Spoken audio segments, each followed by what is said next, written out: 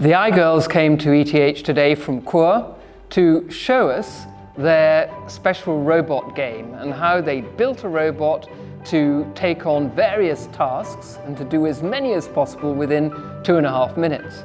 Also wir haben einen Roboter gemacht, der eher kompakt und klein ist und halt besser so ein bisschen schnell kann sein und besser Kurven kann machen.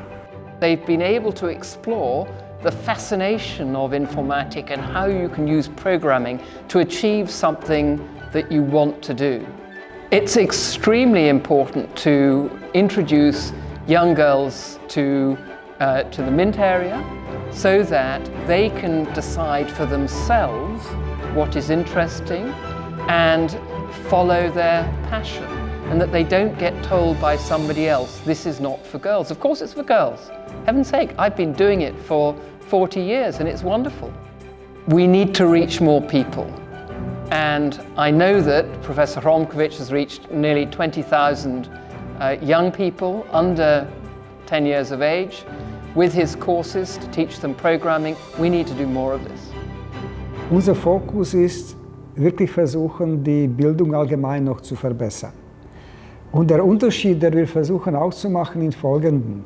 Heute sind die Kinder meistens so unterrichtet, dass sie lernen, etwas zu machen, dann tun sie es und typischerweise fragen die, habe ich es gut gemacht? Und unser Ziel ist eigentlich, dass sie viel weiter kommen, in dem Sinne, dass sie auch lernen, selbst das, was sie gemacht haben, zu überprüfen, ob das stimmt und viel mehr Selbstvertrauen aufbauen. Es ist kein besseres Alter als dieses in der Primarschule für die Begeisterung. Und wenn die Kinder einmal begreifen, dass sie etwas schaffen, was sie auch wirklich verstehen, nicht nur auswendig gelernt haben, dass sie etwas entdecken können, dann sind sie übermotiviert, dann können sie nicht mal aufhören. 1, 2, 3.